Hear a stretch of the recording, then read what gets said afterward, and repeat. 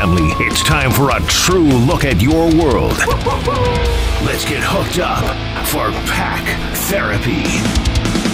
Here's your hosts, Tim Donnelly and Graham Hill. Welcome into an edition of the Pack Therapy Podcast. I'm Tim Donnelly, Graham Hill along with us as always. I think, I was thinking about this. Podcasts weren't around 41 years ago. So there is a better than 0% chance that on a weekly following the NC State Wolfpack, on a podcast like this one, this is the first time this will ever be said. The North Carolina State Wolfpack are headed to the Final Four. That's a really fair assessment, Tim. I mean, this might be the first time anyone could text the NC State Wolfpack are headed to the Final Four. It wasn't around 41 years ago. Yeah. First time somebody sent an email about the NC State Wolfpack being sent to the Final Four today or yesterday, right? Or late at night or from the bell tower where Graham was in the middle of the night. Whatever time it was. Whatever time it was. This is the first time in a long time that the NC State Wolfpack, that program that has been through so much, that it's had so many good players, so many NBA players since then, first time they can say they're one of the 4 teams left standing in the men's basketball NCAA Final Four. Stand up and take a bow.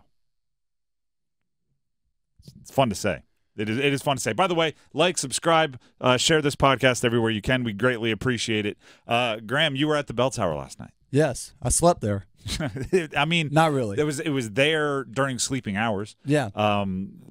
By the way, NC State beat Duke, did so handily. If you haven't seen it, it's strange that you're listening to the NC State Pack Therapy podcast. But if you haven't seen it, if you haven't paid attention, it was a victory that looked like the better team won. It was a victory that was owned by DJ Burns. It was a victory that I believe was cathartic and therapeutic, Pack Therapy, for a lot of Pack fans, where some metaphorical monkeys were ripped off of backs, some weights were taken off of their chest. It was a big moment for Wolfpack Nation. You guys are kind of going to see a little bit behind the scenes here at Pack Therapy. We're going to pull the curtain back a little bit. Tim and I usually don't plan these podcasts out. We don't know what that speaks about on our careers. But, I mean, where do we start at? Is this going to be more of an analysis? Is this more of a celebration? Is it reflection? Are we going to laugh, cry? Are we going to hug each other at some point? I mean, Tim, thinking back on it, one thing that I've kind of find myself doing at night when I'm trying to go to bed is I'll go back. And what I've started doing is I'll go back and listen to some of our previous episodes. And then you're wide awake because they're so magnetic and dynamic. And they're so good, which is why you should like, share, and subscribe. But I'm just thinking to myself, like, all right, how it started versus where we're at. Like, it's just so crazy to think about. I'm going to take one step further. It's not even where it started. It's where it finished versus where they're at. Or where it's going. It's not like where they – if you would have told me they were going to be one of the 25 best teams in the country at the beginning of the year, I might believe you. There's a lot of talent on that team, and we I mean, you go back and listen to the podcast. If you would have told me they were going to be one of the Final Four standing at the end of the regular season, I would have told you were crazy. Yeah. And I would not have felt bad about it. I would have felt I was being optimistic about NC State by saying there's almost no way they're going to make the Final Four. It's truly, and this is why sports are so great, this is why this run is so great, it is truly, truth is stranger than fiction. If you were writing like an underdog scrappy movie, you would have had to give them more moments of excitement throughout the season to make this possible, or else it would feel like, oh, that's just some scriptwriter wrote it. This is how they're going to play Purdue in the Final Four, okay? Yes, I'm just going to say the word Final Four as many times as I can because it's fun to say. We have it on a graphic here if you're watching on YouTube. Graphic here. I've got to point in the right direction. There you go. If you're writing on YouTube. They're going to be playing Purdue. This is a sick graphic, by the way. Shout out to Video Joe. Yeah, it's a super sick graphic. But it's beautiful. Purdue has 4 losses all season. Yeah. They have 4 losses over the entirety of their season. NC State had 4 losses in their final 4 regular season games. And they're at the same place with the same 1/4 opportunity to go win a national championship. That doesn't happen except for the Wolfpack. And this is the way that it has to happen for them, right? The first Final Four since Jimmy V, right, since Valvano, it was not going to be where they were like a 1 seed and they just mowed down worse opponents, right? It was going to be when they were an 11 seed. It was going to be where not one of the years where they had Dennis Smith Jr., not one of the years where they have a super exciting recruiting class or Julius Hodge coming back. It wasn't going to be a year where everybody's expectations were high. It was going to be a year where they didn't have high expectations to live up to, but they had rock bottom expectations and flew by them at 100 miles an hour, and that's where they are. And that's where they should be, right? It's very NC State, right? It's I can't tell you how many times people, and the funny part is, I'm relatively new to on air here, been following the teams for a long time, but relatively new to on air here in the scheme of things, right? Everybody keeps telling me about NC State stuff, right? And whether you believe in it or not, you believe in the curse or not, you believe in this or not, NC State stuff, this postseason run has been the good stuff, right? It's been, oh, look at this. Oakland's going to take care of Kentucky before you have a chance to play them. That's pretty fortuitous. Oh, look at this. Kyle Filipowski's going to foul out with 5 minutes left. And I know you had something to do with it, but still, that's pretty fortuitous, right? Michael O'Connell's shot against UVA in the ACC championship. That's NC State stuff. It's different flavors, right? The old NC State stuff might have tasted bad. The NC State stuff on this run is the good breaks, right? The things out of their control or maybe a little lucky have been going their way, which is new, refreshing, and it only happened when they reached absolute rock bottom and their coach's job was on the line, which feels like it was 3 months ago. It was 20 days ago. There was somebody in the last pack therapy that myself and Corey Smith did while you had birthday responsibilities. By the way, I hope your son had a great birthday. Number 3. And he was saying to call this team dominant in the NCAA tournament was bad on our part because of relying on a prayer buzzer beater from Michael O'Connell in that ACC tournament. In the ACC tournament, right.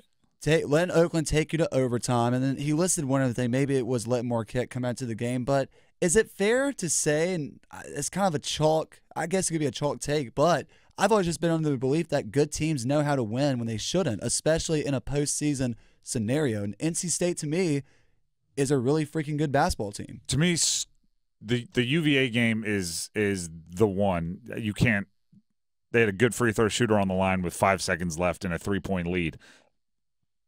The winning that one is pulling a rabbit out of your hat. But part of it is, and this is the part that needs to be commended, is when opportunities arise through luck by whatever way necessary, you have to be prepared to take advantage of it. Think of what they had to do to get the opportunity to be lucky against UVA. Yeah. Think of what they had to do since then to make that lucky break worth something, right? Because if they hit the shot, Michael O'Connell becomes a legend, flexes on them, then they lose the next game. It's like a fun story, right? It's like, that one year they almost pulled it off, but they beat North Carolina in the ACC championship. Then they take care of Texas Tech. Sure, did they let Oakland back in the game and it goes to the overtime period? Yeah, but if you watched that game, NC State was the better team, right? And to me, that's why the UVA game is the one like every run needs a break to go their way. Other than that, every single game, they've just been the better team, right? Both games against Duke, they were the better team. Against Oakland, they were the better team that let their foot off the gas, which is something you need to fix, but they're still the better team. That's the crazy part about it. You can say, right, because a lot of people were discrediting their run or discrediting the ACC's run in the NCAA tournament as like March gets wacky. Yeah. What is it, 9 games in 19 days? 9 games is a big enough sample size. That's not just wacky. That is a good team playing well. They figured it out at the last possible second against all odds. But it's not just a wacky March. It's not. It is a very impressive March. And then now we're into April, and it's the only reason you're playing there is because you're a good team. It can't just be, oh, yeah, March is crazy, these things happen. I'm glad we're kind of on the same agreement of this as far as you can look at those scenarios of how maybe they escaped with a win, how they got by with a win. But at the end of the day, 9 wins is 9 wins. Nobody's going to care about how you did it. All they're going to care about is that right there. So Minecraft Lover 680928, whatever your username is, I appreciate your analysis, but at the end of the day, say what you want about NC State. they're going to the Final Four. Chances are your team isn't. So that's just that is what it is. To me, 9 wins is not a fluke. It can't be. No. Can't be. Like the greatest Cinderella stories, the whoa, how crazy, are like 4 games, right? That's St. Peter's, that's Fairleigh Dickinson, like 1-2 games. UMBC 1 game. This is not a oh my gosh, they keep getting lucky. This is not like you're flipping a coin and it's landed on heads 17 times. This is flipping a coin and it landed on heads 130 times, and that means you got a trick coin, right? Don't buy the like, oh, how crazy is this? This is a team that skews the odds in their favor, and part of that is they clicked. You know, one thing I want to give us credit for, and we were wrong about this team in a lot of ways, and Absolutely, I can comfortably say that. When I was advocating for maybe DJ Burns plays a little less because he's such a liability on defense, hand up, that guy should play more. As much as his cardiovascular system can leave him on the court, you play that guy. Hand up, I was wrong. But I will say, even in the darkest moments of the state season, one thing that we stayed pretty clear on was the whole season always was going to come down to, could they find that chemistry? When you bring in as many new faces and mixed, like, you know, even the DJ Burns, they haven't been at state for 4 years, right? Yeah. They're all transfers. They're all in here new. Like when you bring in that many, O'Connell, transfer, Diarra, transfer, Burns, transfer, Morcell, a little bit longer here, but transfer, Taylor, like everybody is a transfer. So it was always, you know, whenever they get that chemistry, could it click? Could it click? Even when it was the darkest, we were still saying, like, I guess they could still, you know, figure it out. We got to the point where we didn't really think it was going to happen, so I'm not sitting here saying we knew this all along. But what I'm saying is there was always that chance that all of that talent they've assembled clicked.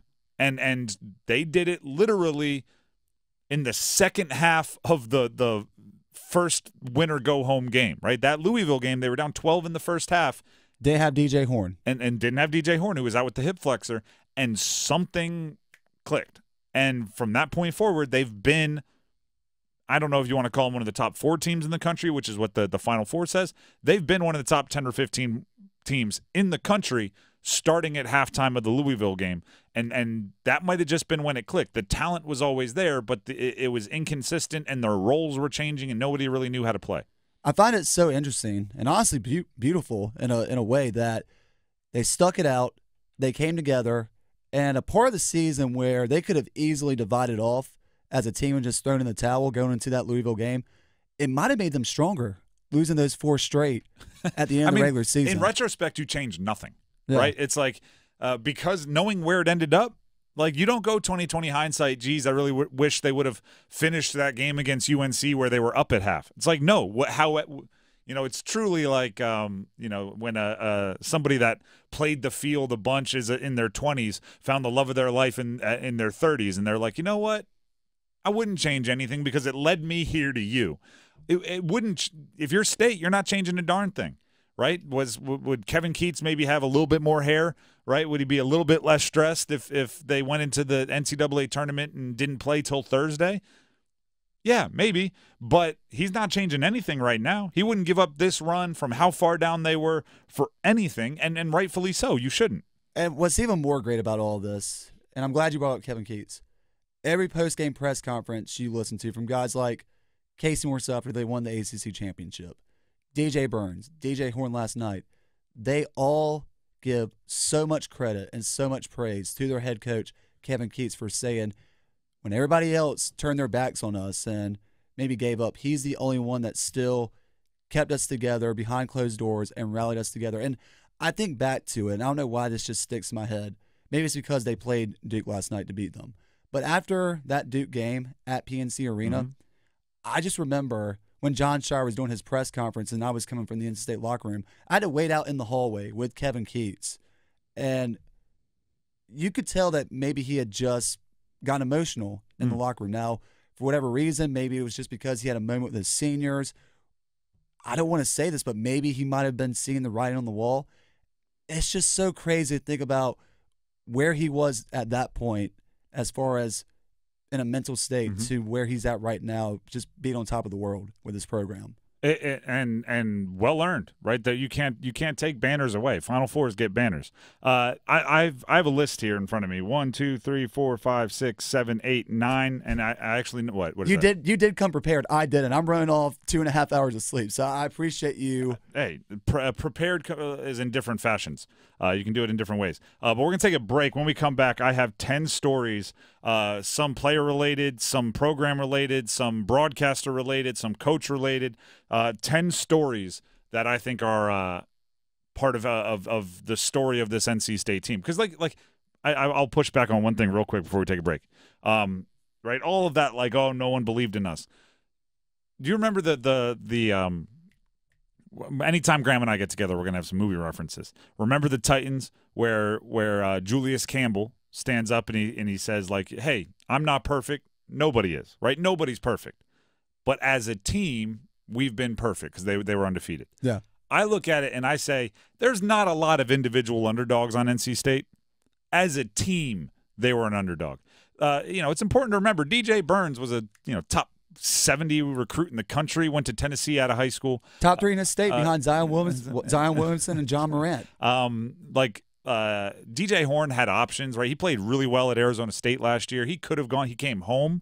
Like Michael O'Connell's transferring from Stanford. That's not exactly like, hey, I was at a D2 school last year. It's a future ACC program. There's a lot of talent on that roster. There's a lot of individuals that have the ability to match up with anybody.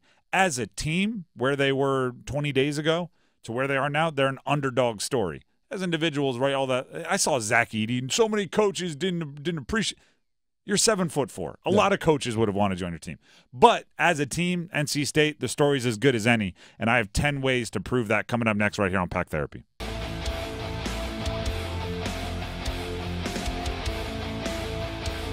Welcome back into Pack Therapy. I have my 10 stories. And by the way, this is we talked about this before the break. I have 10 stories that I think kind of tell why NC State is such on an incredible run. These are 10. I could have probably written a list of 200, maybe 300. Who knows? And also, they're not in any order. I want that to be clear. It's not like the best or the worst. It's just the 10 stories. First, 1983.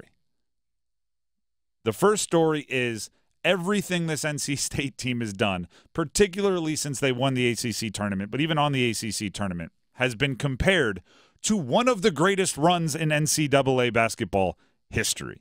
Right? It was Jim Valvano. It was running around. It was a buzzer beater to win the NCAA championship as a 6th seed.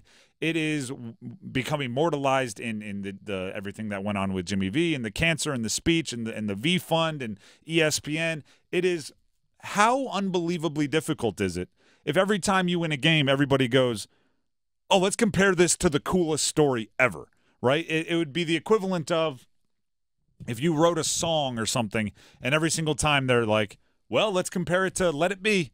It's like, let's compare it to the Beatles. And you're just going like, well, whoa. How about we just see if this is a good song right now?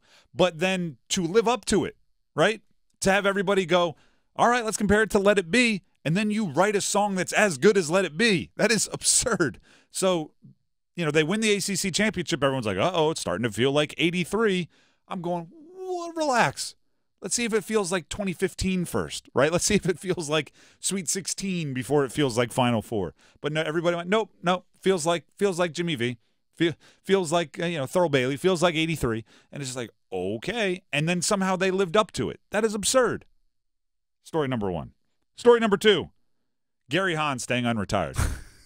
This might be more impressive than the run itself. Gary Hahn, play-by-play voice of NC State, is retiring. I'm getting choked up for Gary. Retiring at the end of the year, and that's known, right? So, starting 9 games ago, if NC State were to lose any game, that would be the last game broadcasted. And Gary Hahn has been around for decades. He has seen the highs, the lows. He has ridden with NC State. And I have to imagine, you don't plan a goodbye speech, But I guarantee you there's some people he wants to thank, like the last time on air. There's something he wants to say. Probably wants to, thank the program and certain players and coaches and other media members. And he just keeps, taking out that piece of paper, unfolding it, and then about 5 minutes left in the game, folding it back up, putting it back in his pocket, and going, maybe I'll use it in the post-game next time, but not today. It's an unbelievable story. As someone who has a little bit of background in play-by-play commentary, just at the D3 level and high school level, nothing at the D1 status, I used to always think about, doing your prep, getting your spreadsheets, writing your stats. I wonder if there was ever a point where Gary's sitting there thinking like, wow, this is the last time I really could be doing this. Every time. I guarantee you every time. Maybe it's before that Louisville game. And, maybe now it's just muscle memory of every time. Or maybe it's just at a point where he doesn't even think about that anymore. Like, he's just truly enjoying the ride and enjoying the stats that he gets to fill in more and more. It's every time. Every single time he fills it out, he has to think this might be the last time, even if he's confident in the team. It's no different than what I'm sure is going through the heads of DJ Burns and the seniors on the team, which is like, this might be the last time I play college basketball, right? This might be the last time. If we lose, it's the last time I play college basketball. You think about it, whether, you hope you win, you hope you're playing again, but, you're aware this might – DJ Burns wore the green shoes, right? Yeah. Those might have been the last shoes he ever wore in an NC State Wolfpack uniform. He had to think about that. So it's pretty, the Gary Hahn run, hopefully, the only time he'll know for sure it's his last game is if they make the championship, which would give him a little bit of preparation closure where, you can let the tears he gets to highlight one last time. Yeah, the tears in your eyes as you're lacing up your shoes. Next story, the women's team matching them. The women's team is also in the Final Four. That and Isaiah James and Sanaya Rivers, that team is full of monsters, and it's probably, obviously it's cool. I'm not saying you'd want it any other way, but if the men's team wasn't on this run as an 11 seed, the run the women's team is on as a 3 seed would almost be more celebrated. It is absurd that they have both. With their histories, both in the Final Four at the same time. And almost have an identical score for both of their games. Of course, NC State defeating Duke yesterday 76-64, where you have a career-high night from DJ Burns, who scored, a 28, and then you have Isaiah James, who had a career-high night of 27. 7 threes. As the women's Wolfpack defeated Texas 76-66. Like, it's kind of scary in a sense. It is absurd. And also, I'll say this. Both teams have had very much a, whatever you throw at us, we're going to win anyway attitude. NC State played games with different three-point lines on the women's side, won anyway. NC State on the men's side has had foul trouble, not foul trouble. It's played blue bloods, upstarts, Cinderellas. It's like, whatever you throw at us, we're just going to win. The women's team matching them is absurd. And also having UConn in both of their Final Fours. It could if things break the right way, it could be the championship. Could be the final. Morcell's leadership. Another story. The story number 4. Casey Morcell has not always been the most gaudy stat guy for NC State, but I go back to what we talked with him about at ACC tip-off before the season, where he said, right, he wasn't recruited there, played 2 years at UVA, but this is his 3rd year at State, started a ton of games. He took it upon himself to make sure everybody was welcome. He took it upon himself to make the transfers feel comfortable with the transfers from last year, with the recruited players. And I have to imagine that at times this year he had to feel like, I guess we're just not going to come together. I guess we're just not going to click. Even if we all like each other, we're just, as a basketball team, not going to click. But he never stopped trying. I said this. We had him on the show before the game. We had him on my afternoon show, The Drive. And I said the thing that was most impressive about him was how unbelievably the same he was at every point in time we interviewed him. Interviewed him before the season, high expectations. He was one way. Interviewed him during the rough parts of the season where things weren't looking good. He was the exact same person. Interviewed him in the middle of one of the greatest ACC tournament runs of all time. Exact same person. That type of leadership, that type of calming presence while everyone is going to pay attention to DJ Burns, and everybody's going to be wildly impressed with the double-doubles from Diarra, or the shot by O'Connell, or all, DJ Horn obviously being a cold-blooded, swaggerific guy. Morcell was just always there. There were points against Duke where he got switched onto Kyle Filipowski, and he was bullying Kyle Filipowski in the post, and I'm going like, that's Morcell. Like, what? Yeah, you need me to do this? I'll do my darndest, and I'm going to set the tone for everybody else. I think his leadership is an underrated story of what NC State has going on. You could ask Casey Morcell to join the trainers out in the court, mopping up with the towels on their knees, like wiping up sweat, and he'd do it just because that's the kind of guy he is. He is a team first, me second kind of guy. I just read this story about John Candy. Do you know who John Candy is? Uncle Buck?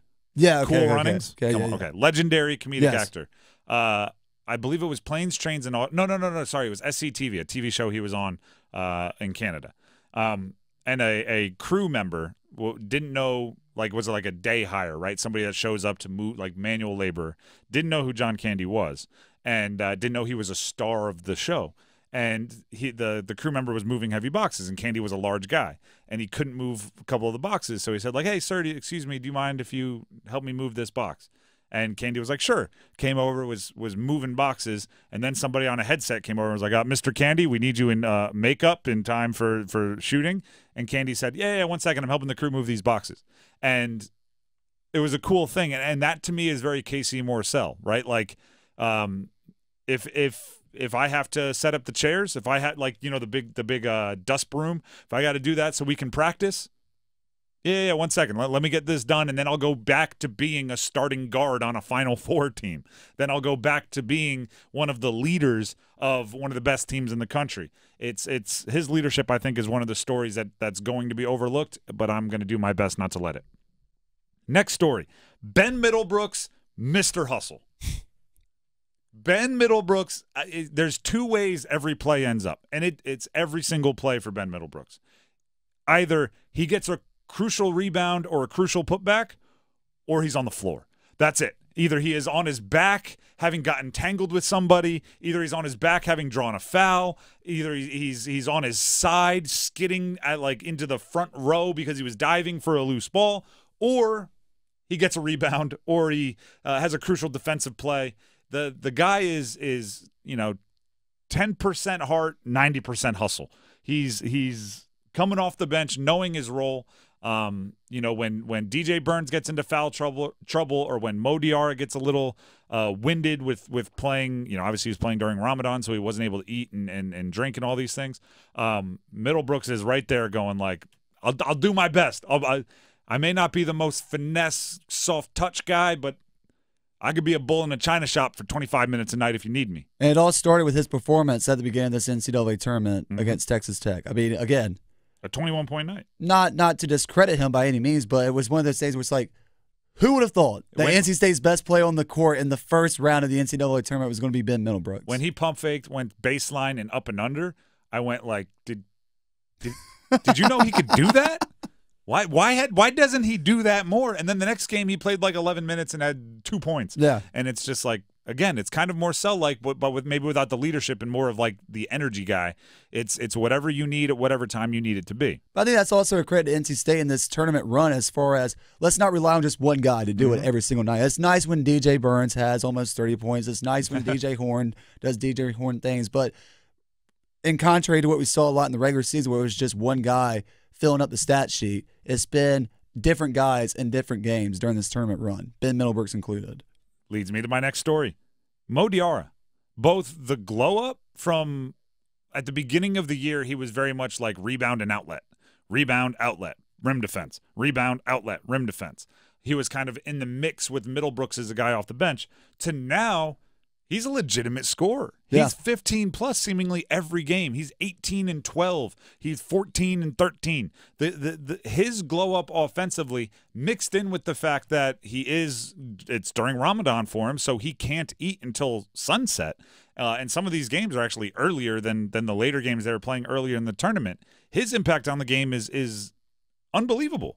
And then you mix in the fact that a few different times they've had the opposing team has had a big guy that needs to be defended, and you recognize Diarra has to defend them, which allows DJ Burns to be hidden a bit on defense, so you get the benefit of his unstoppability on offense without being a liability on defense. Mo Diarra has to cover for so much of him. He has to be the rebounder. He has to be the defender. He has to be that for them.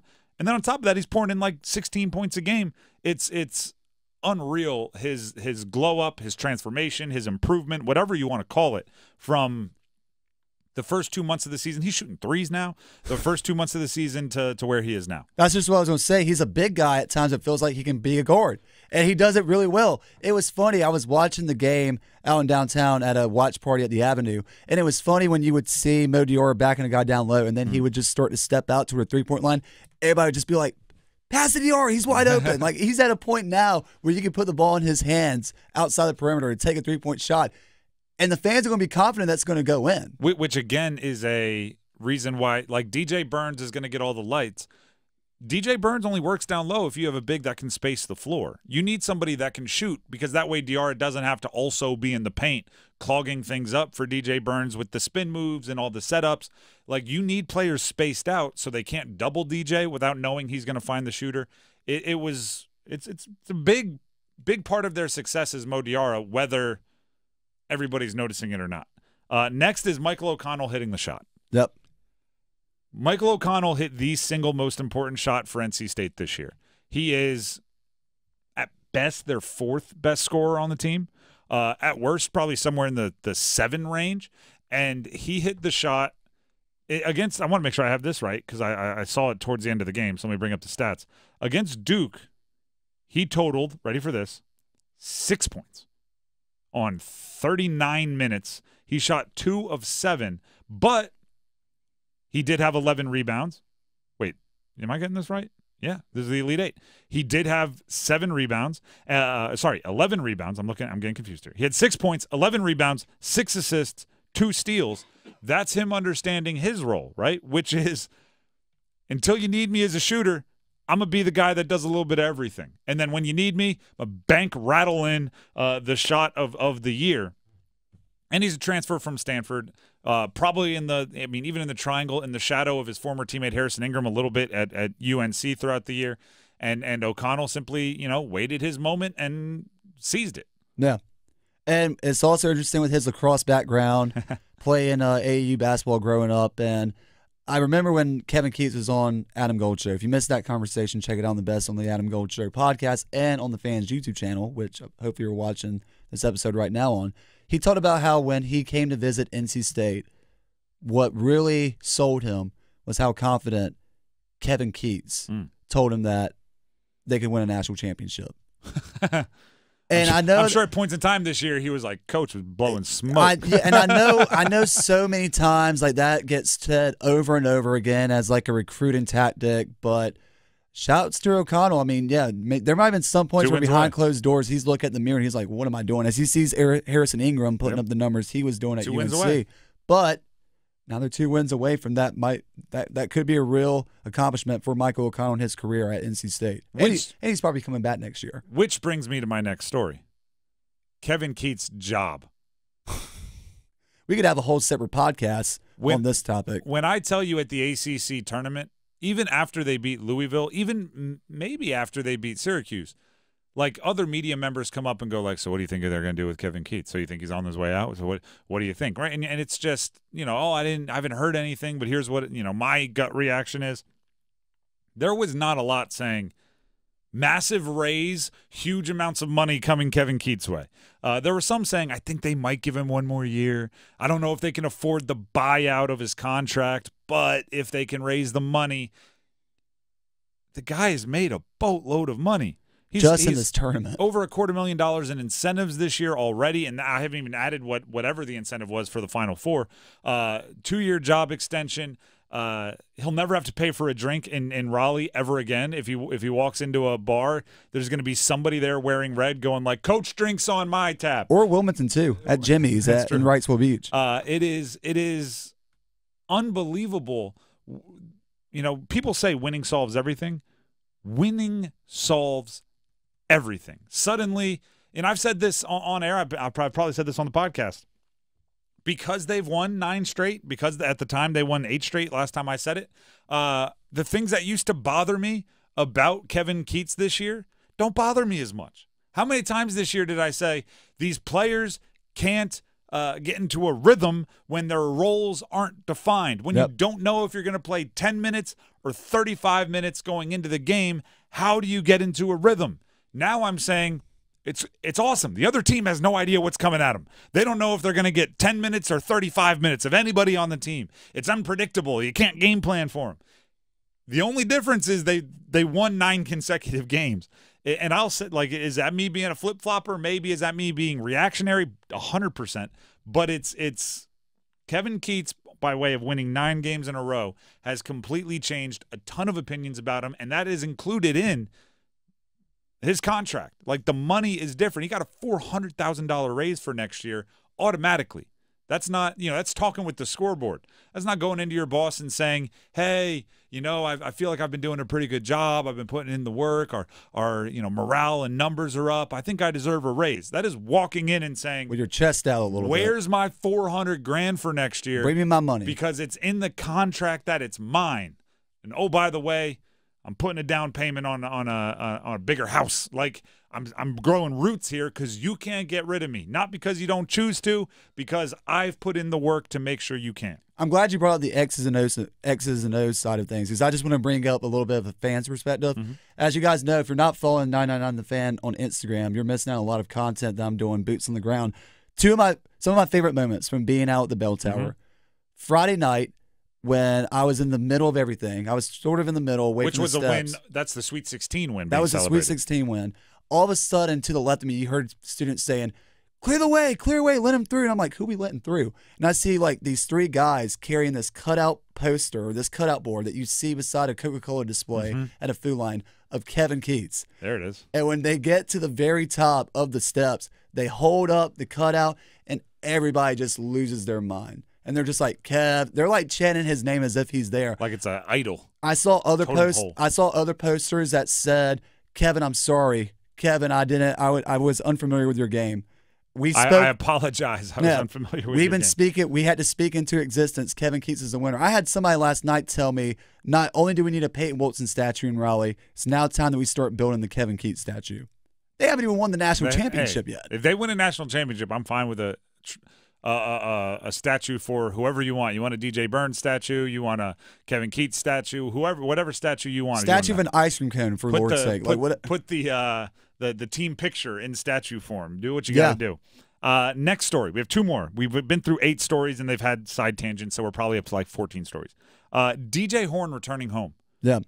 DJ Horn from Cary, right? He is a Triangle kid who had to go to 2 other schools, most recently Arizona State, and then he ends up back home at NC State and takes his hometown on this ride.